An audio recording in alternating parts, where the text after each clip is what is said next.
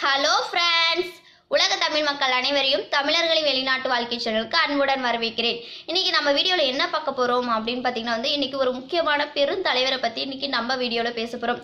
இதை பேசுறதுக்கு முக்கியமான காரணம் என்ன அப்படின்னு சொல்லி பார்த்தீங்கன்னா காலப்போக்கில் இவ்வளோ நம்ம மறந்துட்டு இருக்கலாம். ஆனால் பார்த்தீங்கன்னா அவரை நினைவுபடுத்தக்கூடிய ஒரு நாளாக, அதாவது பார்த்தீங்கன்னா ஜூலை 15.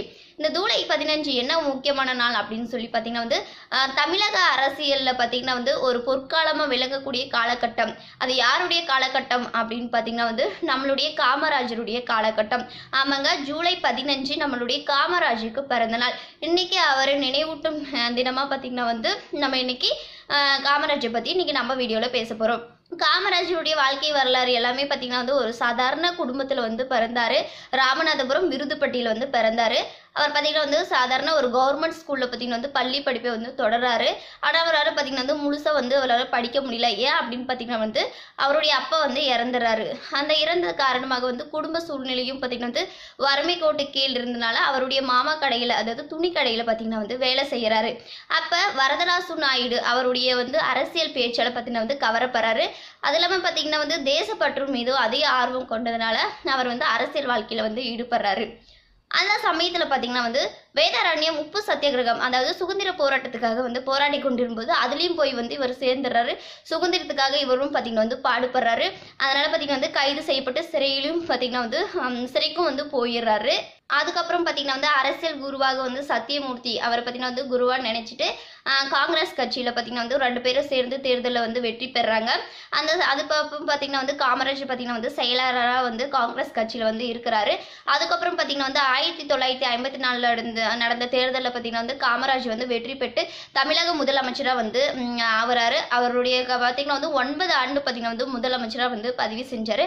அந்த 9 ஆண்டுகளிலும் பார்த்தீங்கன்னா அவர் செய்யாத தொண்டுகளே இல்லை. அதாவது அவர் நிறைய திட்டங்களை பார்த்தீங்கன்னா அறிமுகப்படுத்தினார். என்னென்ன திட்டங்கள் அப்படின்னு சொல்லி பார்த்தீங்கன்னா காமராஜ் அப்படின்னு சொன்னவே நம்மளுக்கு எல்லாருக்கும் தெரிஞ்ச ஒரு விஷயம் அப்படின்னு என்னன்னு பார்த்தீங்கன்னா மதிய உணவு திட்டத்தை கொண்டு வந்தார். அதாவது பார்த்தீங்கன்னா ஏழை எளிய மக்களுக்கு பார்த்தீங்கன்னா மதிய உணவு திட்டம் ஏன் கொண்டு வந்தார் அப்படின்னு சொல்லி பார்த்தீங்கன்னா எளிய மக்கள், அதாவது பார்த்தீங்கன்னா ஏழை மக்கள் எல்லாமே பார்த்தீங்கன்னா பள்ளிக்கு செல்ல முடியாத சின்ன குழந்தைங்க எல்லாருமே பார்த்தீங்கன்னா வீட்டில் வேலை செஞ்சுட்டு இருந்தாங்க.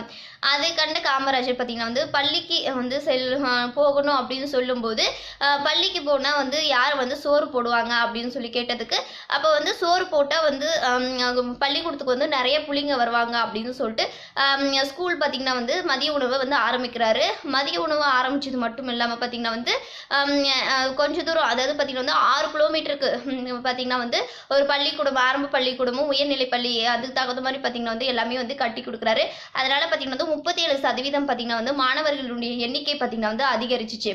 அதுக்கப்புறம் சரி, மதிய உணவு திட்டம் ஆரம்பிச்சாச்சு, எல்லாருமே ஸ்கூலுக்கு வராங்க, இதோட நின்று போச்சா அப்படின்னு பார்த்தீங்கன்னா அப்படி இல்லை. சரி, இப்போ படிக்க ஆரம்பிச்சிட்டாங்க. பின்னாடி வேலைக்கு தேவைப்படலை. இப்போ அவங்க வயிற்று பசி போக்குறதுக்கு, வறுமை நீங்கிறதுக்கு எல்லாத்துக்குமே பார்த்தீங்கன்னா வேலை இருந்தால் மட்டும்தான் ஆகும். அப்போ வேலைக்கு என்ன செய்ய வேண்டும் அப்படின்னு சொல்லிட்டு பார்த்தீங்கன்னா அவர் நிறைய தொழிற்சாலைகளை கட்ட ஆரம்பிச்சாரு. என்னென்ன தொழிற்சாலை ஆரம்பிச்சாரு அப்படின்னு பார்த்தீங்கன்னா நெய்வேலி நிலக்கரி திட்டம், பெரம்பூர் ரயில் பெட்டி நிலையம், அதுக்கப்புறம் பார்த்தீங்கன்னா சேலத்தில் பார்த்தீங்கன்னா இரும்பு உழுக்கு ஆலை, அதுக்கப்புறம் கல்பாக்கம் அணுமின் நிலையம் அப்படின்னு சொல்லி பார்த்தீங்கன்னா நிறைய தொழிற்சாலையை ஏற்படுத்தினார். அப்படித்தான் பார்த்தீங்கன்னா படித்து முடிச்சுட்டு வேலைக்கு போகும்போது பார்த்தீங்கன்னா அவங்களுடைய வறுமையை தீருன்றதுக்காக தொழிற்சாலையை ஆரம்பிச்சாரு. இன்னும் பல விஷயங்கள் செஞ்சாரு. என்ன அப்படின்னு பார்த்தீங்கன்னா மதிய உணவு திட்டம் பார்த்தீங்கன்னா கொண்டு வந்ததோடு மட்டுமல்லாமல் பார்த்தீங்கன்னா அவர் இலவச சீருடை, அதாவது பார்த்தீங்கன்னா எளியவர், ஏழ்மையானவர், பணக்காரவர், தாழ்ந்தவர், உயர்ந்தவர், ஜாதி வேறுபாடு எதுவுமே இல்லாமல் சரி எல்லாருமே சமம் அப்படின்ற அடிப்படையில் பார்த்தீங்கன்னா எல்லாருக்கும் இலவச சீருடை, எல்லாருமே பார்த்தீங்கன்னா ஒரே மாதிரியான யூனிஃபார்மை தான் போடணும் அப்படின்னு சொல்லிட்டு கொண்டு வந்தார். அதுக்கப்புறம் பார்த்தீங்கன்னா இலவசமாக புத்தகமும் வழங்குறது. இது பார்த்தீங்கன்னா இன்னைக்கு வரைக்கும் பார்த்தீங்கன்னா ஒரு கவர்மெண்ட் ஸ்கூலில் பார்த்தீங்கன்னா சாப்பாடு பார்த்தீங்கன்னா மதிய சாப்பாடு கிடைக்குது, இலவசமாக ட்ரெஸ் கிடைக்குது, இலவசமாக பார்த்தீங்கன்னா புத்தகம் எல்லாமே கிடைக்கிறது. பார்த்தீங்கன்னா காமராஜர் அன்னைக்கு செஞ்ச விஷயம் பார்த்தீங்கன்னா இன்னைக்கு வரைக்கும் பார்த்தீங்கன்னா அந்த ஏழை எளிய மக்களுக்கு பயன்படுது. இது பார்த்தீங்கன்னா ப்ரைவேட் ஸ்கூலில் படித்தவங்களுக்கெல்லாம் தெரியாது. அது வீட்டில் பார்த்தீங்கன்னா அவங்களுக்கு பிடிச்ச மாதிரி டிஃபன் ரெடி பண்ணி பேக் பண்ணி கொடுத்து அனுப்பிடுவாங்க. ஆனால் கவர்மெண்ட் ஸ்கூலில் இருக்கிறவங்களுக்கு மட்டும்தான் தெரியும் அந்த சாப்பாடு டைமில் எப்போ பெல் அடிப்பாங்க போய் சாப்பிடுவோம். ஏன்னா சொல்லப்போனால் ஒரு காலத்தில் நானே அப்படி தான் ஃபுல்லாக வந்து நானும் வந்து கவர்மெண்ட் ஸ்கூலில் தான் படித்தேன். அதே மதிய சாப்பாடு, அதாவது பார்த்திங்கன்னா வந்து அந்த சாப்பாடை வாங்கி சாப்பிட்டு தான் நான் வந்து ஸ்கூல் படித்தேன். அப்போல்லாம் பார்த்திங்கன்னா வந்து ஸ்கூல் படிக்கும்போது வந்து இந்த காமராஜ் நாள் வந்தாவே வந்து கூட்டிகிட்டு போய் வந்து ஒரு ரூமில் உட்கார வச்சு படமெல்லாம் போட்டு காட்டுவாங்க. அப்போ பார்த்திங்கன்னா வந்து காமராஜ் பற்றி வந்து தெரிஞ்சுக்கிற அளவுக்கு வந்து நம்மளுக்கு வந்து அந்தளவுக்கு பக்குவம் கிடையாது, அந்தளவுக்கு வயசும் கிடையாது. ஆனால் இப்போ பார்த்திங்கன்னா வந்து காமராஜ் பேசுகிற அளவுக்கு வந்து நான் இருக்கும்போது அப்படின்னு பார்த்திங்கும்போது எனக்கு ரொம்ப சந்தோஷமாக இருக்குது. ஏன்னா வந்து நான் இது மாதிரி காமராஜை பற்றி பேசுவேன் அப்படின்ற ஒரு எண்ணமெல்லாம் எனக்கு வந்ததே இல்லை. ஆனால் இப்போ நான் வந்து காமராஜை பற்றி பேசும்போது பார்த்திங்கன்னா வந்து எனக்கு ரொம்ப சந்தோஷமாக இருக்குது.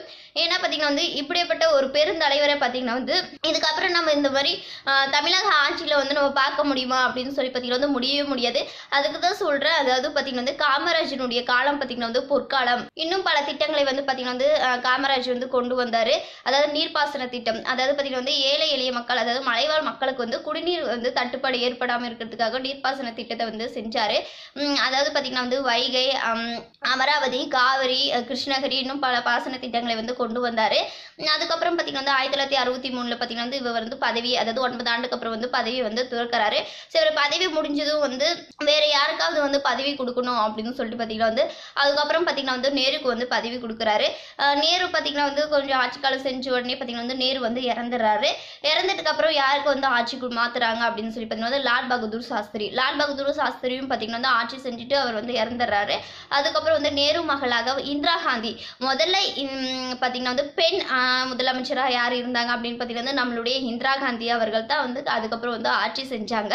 இவர் பார்த்தீங்கன்னா வந்து 1975 வந்து இறந்துடுறாரு. அதுக்கப்புறம் 1976 பார்த்தீங்கன்னா வந்து இவருக்கு பாரத ரத்னா விருது வந்து வழங்குறாங்க. இப்படிப்பட்ட உண்மையான ஒரு நேர்மையான ஒரு காமராஜர் பெருந்தலைவரை பார்த்தீங்கன்னா வந்து இன்னொருத்தர், அதாவது தமிழகத்தில் மட்டுமல்ல இந்தியாவில் பிறக்கிறதுக்கு வந்து வாய்ப்பே கிடையாது. ஏன்னா அப்படிப்பட்ட ஒரு பெருந்தலைவரை பார்த்தீங்கன்னா வந்து நம்ம வந்து இழந்துட்டு இருக்காங்க. அரசியலில் பார்த்தீங்கன்னா வந்து அவருடைய நேர்மை, வாய்மை, தூய்மை, நாணயம் எல்லாமே பார்த்தீங்கன்னா வந்து அவருடைய ஆட்சி காலத்தில் மட்டும்தான் இருந்தது. நம்ம சினிமாவில் பார்க்கக்கூடிய ஹீரோக்கள் மாதிரி இல்லாமல் பார்த்தீங்கன்னா வந்து நிஜ வாழ்க்கையிலும் பார்த்தீங்கன்னா வந்து ஒரு உண்மையான ஹீரோவாக வந்து வாழ்ந்து காட்டியிருக்காரு. இவர் பார்த்தீங்கன்னா வந்து படிக்காத ஒரு மேதைன்னு சொல்லுவாங்க. அதுக்கப்புறம் பார்த்தீங்கன்னா வந்து தென்னாட்டு காந்தி அப்படின்னாலாம் பார்த்தீங்கன்னா வந்து இவருக்கு வந்து பல பேர் இருக்குது. நம்மளுடைய காமராஜர் அப்படின்னு பார்த்தீங்கன்னா வந்து தன் வாழ்நாள் முழுவதையும் பார்த்தீங்கன்னா வந்து ஏழை எளிய மக்களுக்கு வந்து தொண்டு செய்வதிலையும் சமூகத்துக்கு வந்து தொண்டு செய்வதிலையும் அவருடைய வாழ்க்கையை பார்த்தீங்கன்னா வந்து முழுசாக வந்து அர்ப்பணிச்சாரு. உன்னை போல் அரசியல்வாதி உலகில் யாரும் இல்லை, நிச்சயமாக உன்னை தவிர உனக்கு நிகர் யாரும் இல்லை. நம்மளுடைய காமராஜருக்கு இணையாக பார்த்தீங்கன்னா வந்து யாராலும் இருக்கவே முடியாது. காமராஜருக்கு நிகராக அவரால் மட்டும்தான் இருக்க முடியும். ஏன்னா அவருடைய ஆட்சி காலம் எல்லாரும் சொல்லக்கூடிய ஒரு காலம் என்னன்னு பார்த்தீங்கன்னா வந்து பொற்காலம். ஓகே ஃப்ரெண்ட்ஸ், இன்னைக்கு காமராஜை பற்றி நீங்கள் வந்து தெரிஞ்சிருப்பீங்க.